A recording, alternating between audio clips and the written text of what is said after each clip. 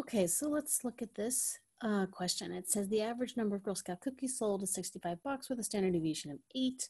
Girls who sell in the top 75% get a special patch. We want to know how many boxes they must sell to get a patch. So because this is giving you a percentage and asking you for a score, we want to remember that our steps will be, so again, I'm giving you a percent, and I'm giving you a percent and asking for a score.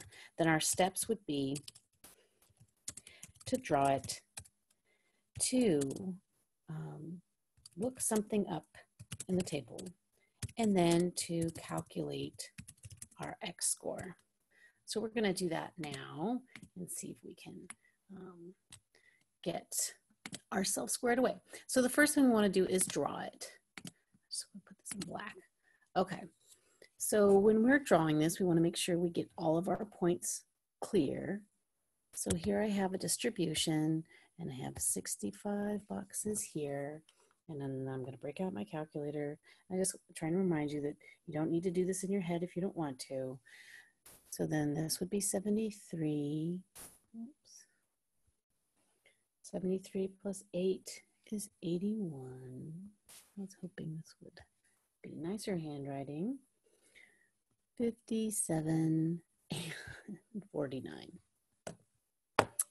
Oh, disappointed in the handwriting. Okay. And then we want to make sure that we put in the 34, 14 too, because it's always a good habit. So we know this is 34, this is 14, this is 2. This is 34, 14, 2. And I just wanted to mention, I tend to go slow on these videos, but if you're somebody who likes more rapid information, I would say speed up the YouTube video. I always like to watch videos in 2 times speed, so do whatever works best for you. All right, I'm going to shade in the area that we're talking about because I want to make sure I've oriented myself. Now, just to give myself a quick idea, it's saying the top 75. So that means I want to move over 75% and I'm going to be in here. And so it's going to look something like that. But I want to figure out where on this scale is roughly where I'm looking for. And so I want to remind you that from this main line over is 50%. So if that's 50%, I have to figure out how far over to go to get to a total of 75. So you'll see that I need to only go over 25 percentage points over here, which means I'm not going to go all the way to this line. I'm going to stay here. So if I shade in this part of the distribution, that makes up a top 75%. So when I think about this, there's kind of 2 things I can look up. I have this 25%, right? And that would be in the B column of my table. And then you have to think about what's left over. So if you have 25% here and the total distribution is 50%, even though it doesn't look to scale, but it's because there's a bigger chunk, this would be 25%. So what we're going to look at in our table is if we use the C column, we'll look up 25%. If we use the B column, we're going to look up 25%. And that will give us the Z score that we need to use in our calculations. So let's go ahead and look at our Z table. And I just have to find that. Okay, so I'm looking at my Z table, and again, let's do the C column first. We're looking at 0.25 because it's 25%, so the proportion is 0.2500. So I'm in here and looks kind of like this score would be my best bet. 2514 seems the closest to 25%. So I go over here and I see that that's a Z score of 0.67. Now, if I were looking up the B column of 25%, I would scroll through here and see which score looks the closest, and I would say this one looks the closest to 25. So we're going to use 0.67 as our Z score. And now I'm going to see if I can show you how that might look on the other table. This is the table that's in the back of your book. And so again, what I'm only able to access here is the B column. Excuse me. And it's going to be 25% instead of proportion. So I'm going through here and it looks like 0.67 is my good number.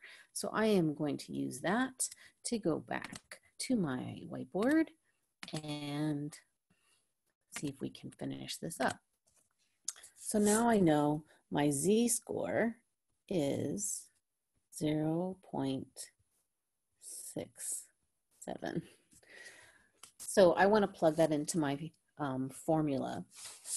And actually, sorry, let's take a moment to think. Is the answer 0.67? Maybe you can think about why it may not be. On our z-score, we'll put the z-scores in purple. If we had z-scores here, remember this line would be a 0, this line would be a 1, this line would be a 2, this line would be a -1 and a -2. And so we're finding a score that's supposed to be right about here. So our tables told us 0.67, but it's on us to remember that we were looking at the lower part of the distribution. So the z-score is actually -0.67. So that's going to be important when we're putting that into our calculations. I am going to use the formula that looks like this, where I say x equals mu plus our z-score times the standard deviation. But again, you can also plug it into the z-score formula that we've already been familiar with. The reason I'm going to do that is because I can use this text function, and that looks a little prettier than my messy handwriting. So I will put this in black. So we're going to be solving for x. So x equals, now I have to look up and see what my mu is, and my mu in this case is 65. Then I'm going to add my z-score. Now remember, my z-score is a negative number, so it's going to be a negative 0.67. So don't leave that negative part out because it would change our answer. Then I'm going to multiply that times our standard deviation. So let's go ahead and do that. Oops, do that math. And you want to think about the order of operations. You don't want to put into your calculator 65 plus minus 0.67 times 8, because what that would do is put these together and then multiply that times 8. So you want to do the order of operations. If you remember that, please excuse me, dear Aunt Sally or PEMDAS.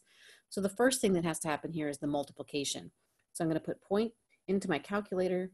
I'm putting 0.67 times 8, and that number is 5.36. So I now know it's going to be 65 minus 5.36. And then if I follow through with that one, that's pretty straightforward there, then I'm going to get 59.64. Now I just want to point out, if you had forgotten to leave the negative number in there, you would have had 65 plus 5.36. And then that number would have been 70.36. I know some of you could probably do that in your head, and I'm not. And what's always good is after you get your answer, come up here to your messy handwriting and see if that picture is what you see.